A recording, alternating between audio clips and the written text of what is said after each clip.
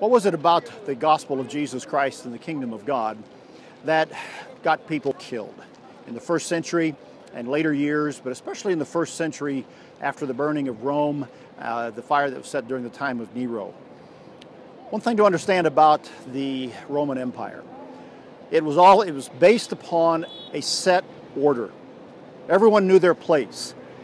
Rome brought order to an uncivilized world wherever it went. It built its cities based upon the model of Rome, whether it was Corinth, whether it was Ephesus, or whether it was Antioch or Jerash. It was built upon the same order and system here in Rome.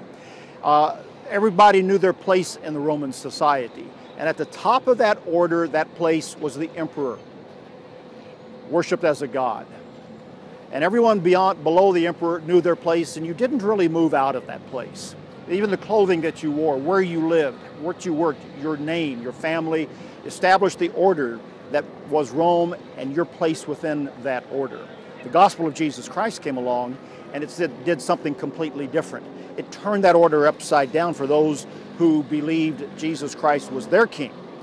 The Apostle Paul found this when he came to the city of Thessalonica, and he preached the gospel of Jesus Christ and the kingdom of God especially there, and he told them that there was another Caesar, another king, instead of the one who lived behind me here. There was one called Jesus Christ, and he is your king. He is the one you worship. That got him persecuted. It said that when he was in Acts 17 and verse 6, when they did not find them, they dragged Jason and some of the brethren to the rulers of the city, crying out, "Those who've turned the world upside down have come here too." It went on to show that the message that they preached was showing there was another king besides the emperor, and that king was Jesus Christ.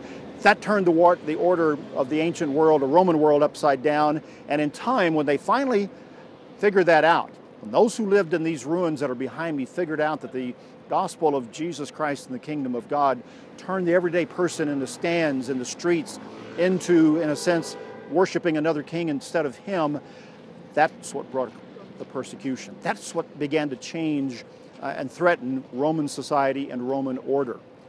Only a message of that magnitude would compel a slave, a free person, a shopkeeper to follow that message no matter what. It was profound.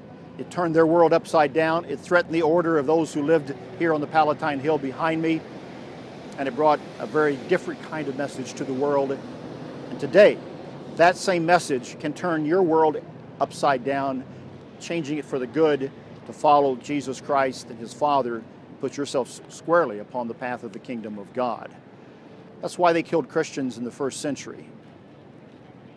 What is it about that message that might cause us to put ourselves, our old man, to death and to worship God and to change our lives? Something to think about. That's BT Daily. Join us next time.